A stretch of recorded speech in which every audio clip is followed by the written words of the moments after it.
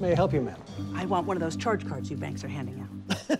That's not quite as simple as that. Oh, please. Fred Flintstone has one. He lives in a cartoon. No, I would need to speak to your husband about this. He's gonna tell you the same thing. He's the one who watches the Flintstones. And I'm kind of in a hurry. I was at the market next door. I came up $6 short, and I had to leave my frozen food at the checkout counter. You gotta be kidding me. I'm sure she'll be right back. As you can see, Mrs. Cleary, you can't get a card on your own without Mr. Cleary co-signing. And why not?